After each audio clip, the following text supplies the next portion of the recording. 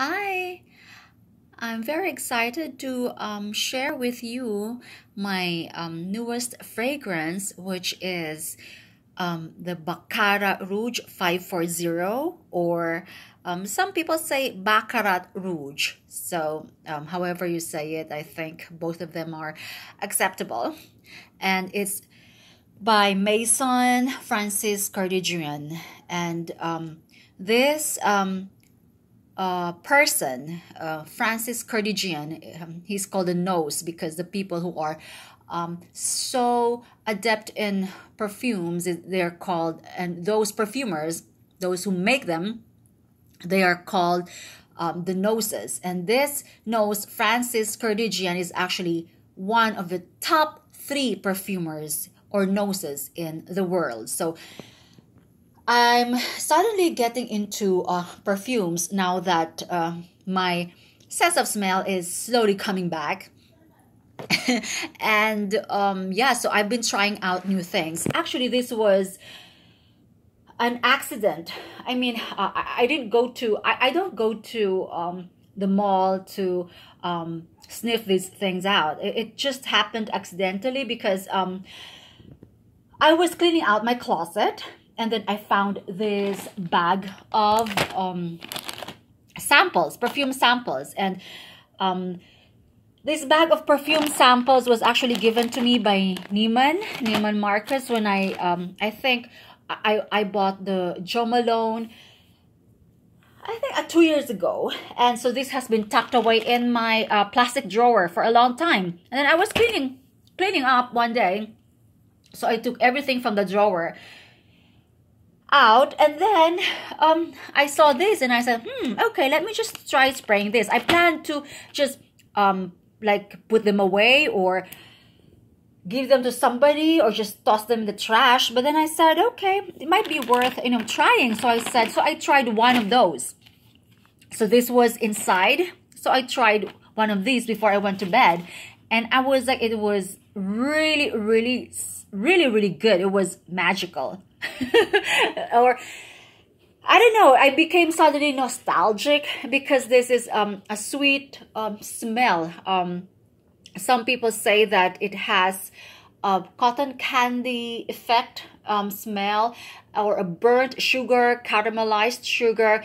But let's not go into the base notes because I don't have my computer this time, and I know I think there's amberwood, there's vanilla or sandalwood or whatever you call it bergamot or whatever. They have jasmine and cedar. So I don't know which one is which one is the top note, the base note, or whatever you call it, bottom note. So I fell in love with this right away, and I said, this is really good. So I just kept spraying this at nighttime, and it would really last, and it would still be on my shirt. The smell would still be there even if the hamper has been there for a long time.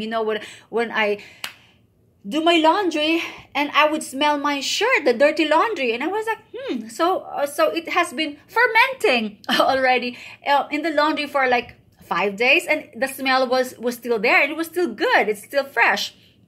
So that's when I started to Google this, and I was like, so it's actually a niche perfume. I mean, it's an upscale perfume, not a designer perfume like the ordinary like Givenchy or Dior or things like that. So I was like, okay, let me check this out. And I was surprised because the price was really it's really expensive.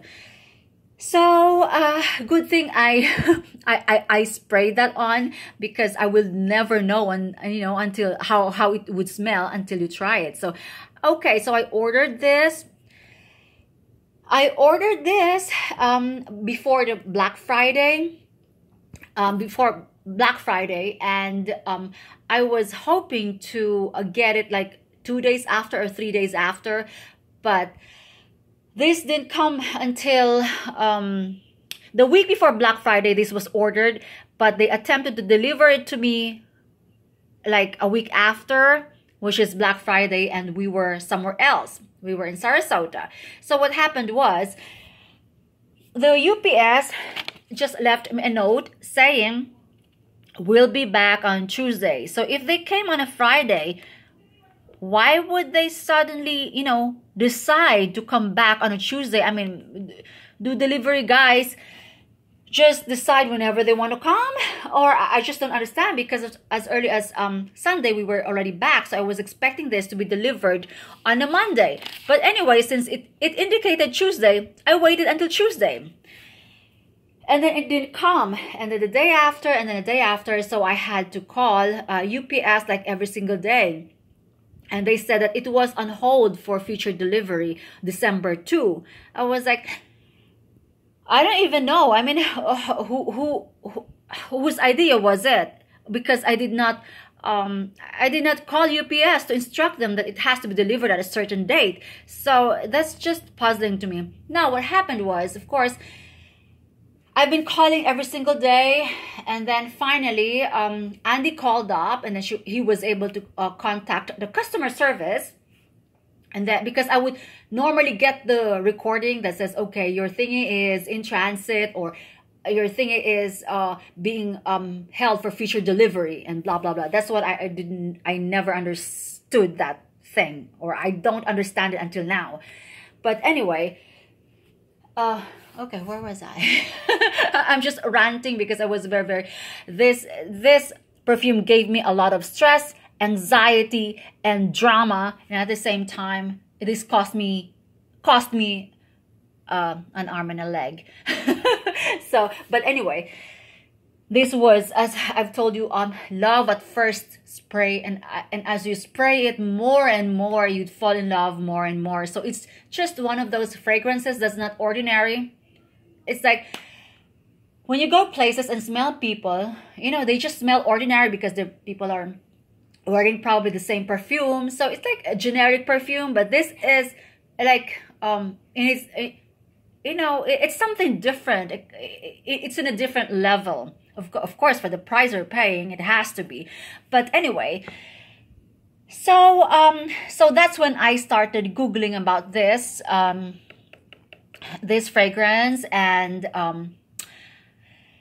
some people are taken aback or they're disappointed because of the price, but some people nonetheless are still, they would still pay the price because they love the scent.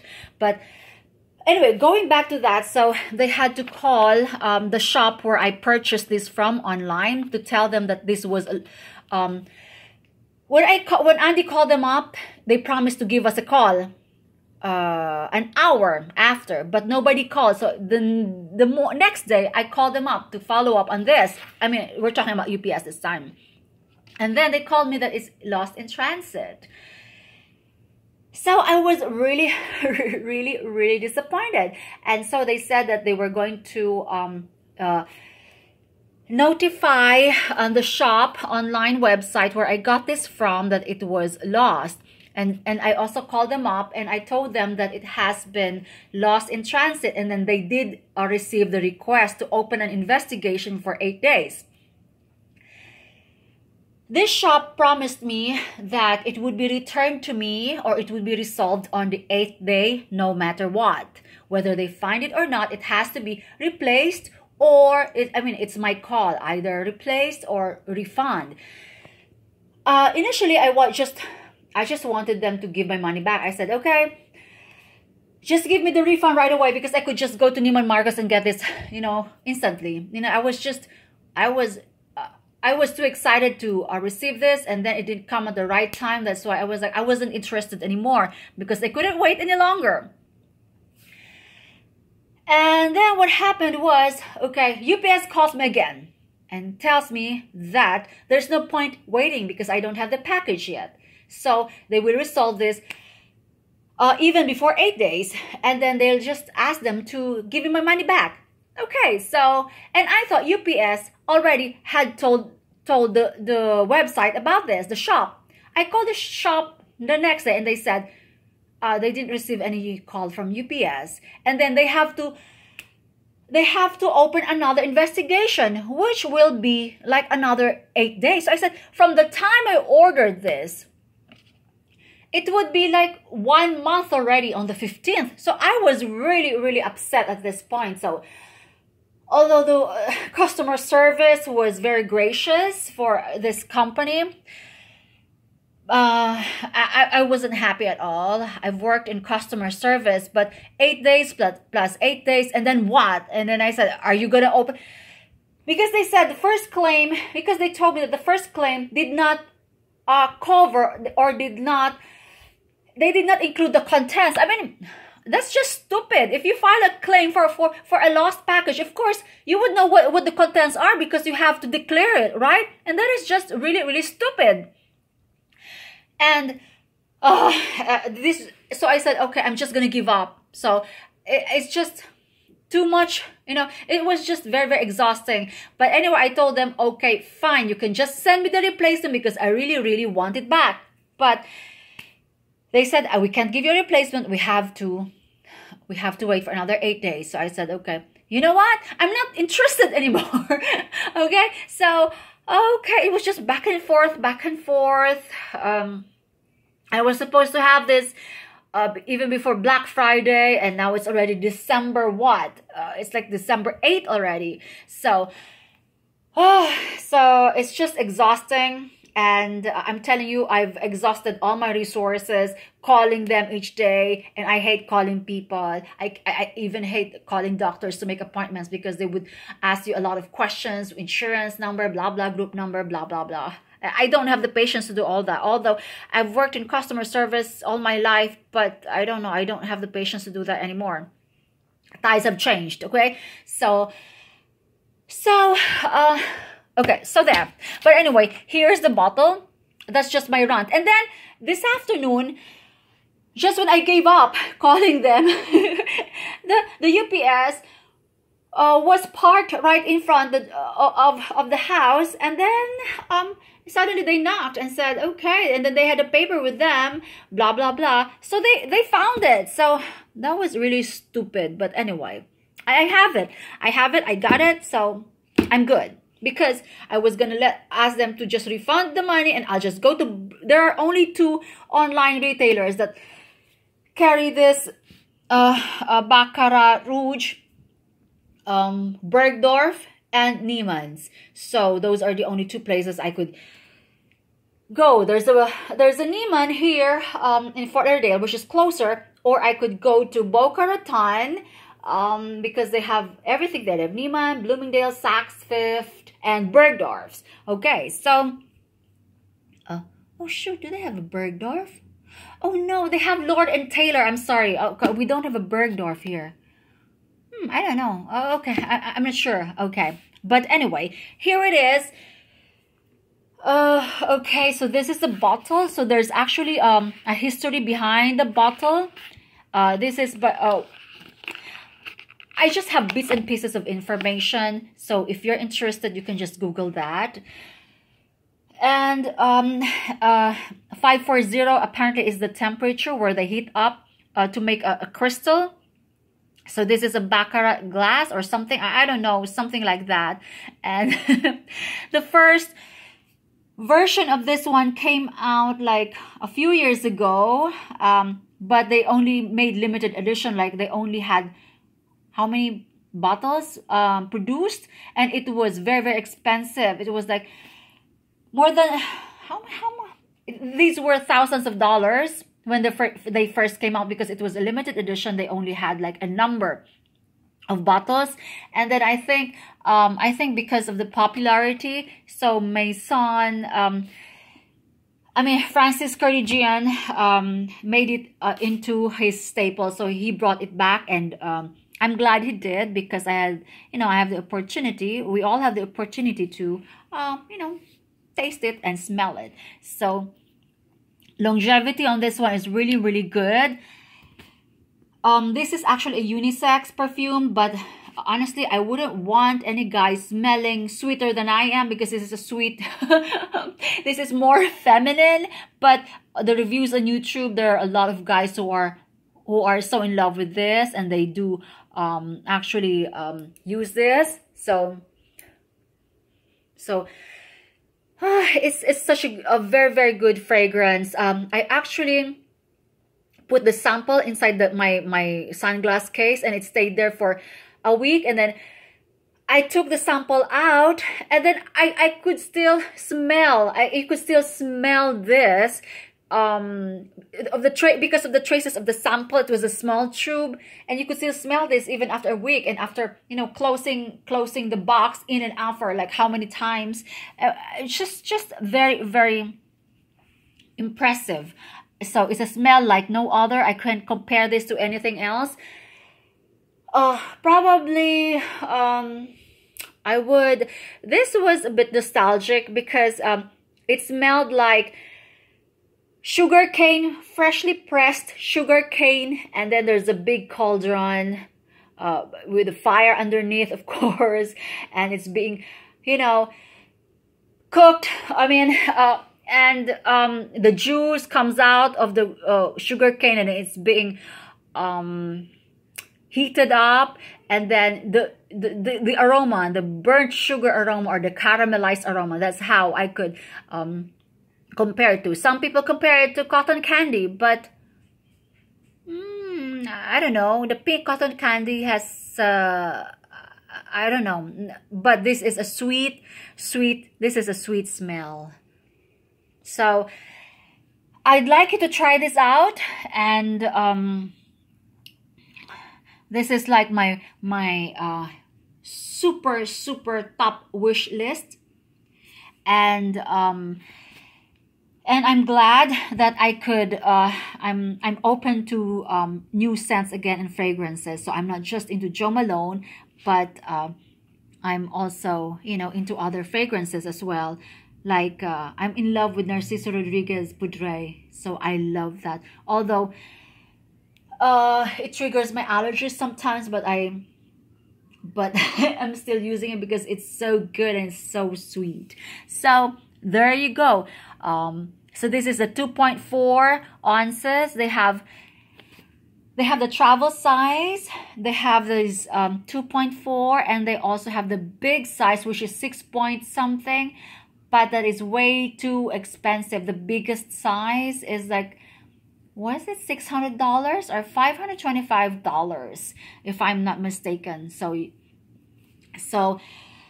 I am for those who love perfume, and for those who would, you know, like to smell different and not smell generic, this is for you. And you can wear this casual or at daytime. It's not overwhelming, but the sillage is really good. Longevity, performance. The bottle is really nice.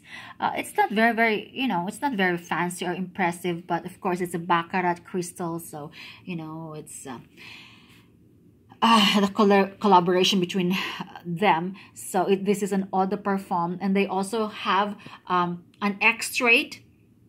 An extrait costs $425, 2.4 ounces. So basically the same size, but an extrait is you know, I've been reading, I've been buying books about, well, I only have 2 about perfumes, and I've been learning a lot. That of course the first year is the cologne. It has the least least percentage of alcohol, and then you step up to eau de toilette, and then you step up to eau de parfum, and then extrait is like has the highest content of oil. So yeah, I like to smell different. So this is my take. I love this.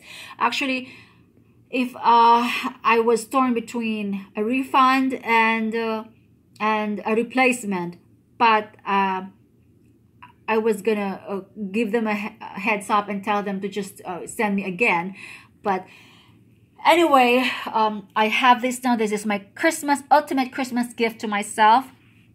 I wasn't very happy with that Moina bag, so I returned it, by the way, and I'd rather buy something that is leather and that screams luxury, not that plasticky thing. But anyway, So that's just my take. So I am so in love with this, and I think I'm going to purchase their travel size as well. So it's just slightly, slightly cheaper, but you know, at least I can take it with me because I can't take this with me.